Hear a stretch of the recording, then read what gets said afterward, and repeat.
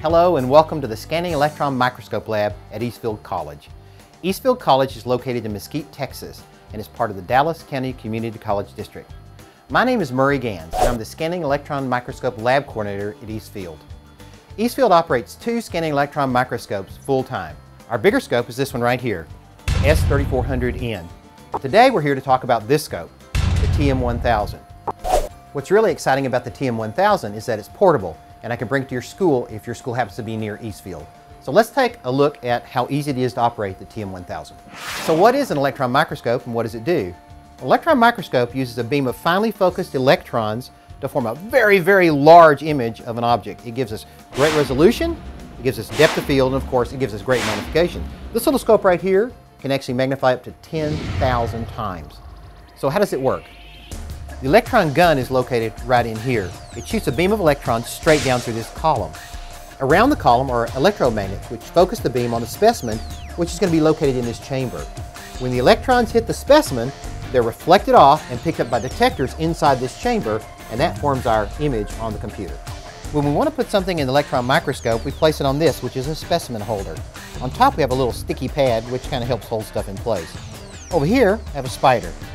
So what I'm going to do is take off one of his legs, and we're going to put that in the electron microscope. So I'm going to reach in here, slowly, chop off one of his little legs. And it's going to go right here on the sticky pad.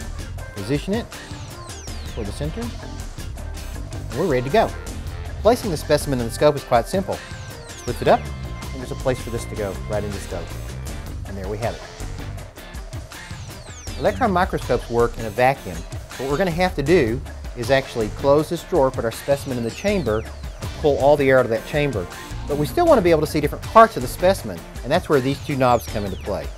Let's open the drawer and see what the knobs actually do here. This knob, if you'll notice, if I turn it to the left, the specimen moves to the left. If I turn it to the right, it goes to the right. This one moves it toward me or away from me. And that's exactly what we'll see happen on the computer screen. So let's go ahead and start our vacuum. I'm going to close the drawer.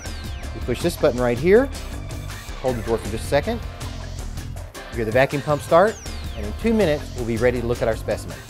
Well, it's been 2 minutes and we now have our vacuum in the chamber. So let's look at the computer interface. Obviously you can see there's a start button. We're going to want to do that first. Let me also show you that we have a change of magnification here. We can click on the plus, magnification goes up.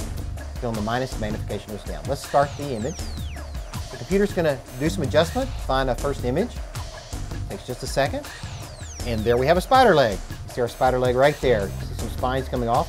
We'll use the knobs now and move that spider leg over the end of the spider leg into the center of the screen. A little bit more right there. That'll be perfect. All right, let's go ahead and start magnifying. 40x, 50, 60, 80, 100. So now we're up to 100. You start to see some fuzziness here. Let's go up a little higher, and what you'll see is at the end of the spider leg is a lovely little claw. All right, so let's move this image down to the center of the screen. And now what we're going to do is we're going to slow down the scan rate, which will give us a better image. Now look at this. Isn't this beautiful? You can see the spines, the hairs on the spider leg. And look at these claws. These are called tarsal claws. And that little comb right there, that comb's actually used for the spider to comb out the silk as it comes out of its spinneret, which is pretty cool. Now, we come over here to save the image. So up here in the corner of the screen, we have a save icon.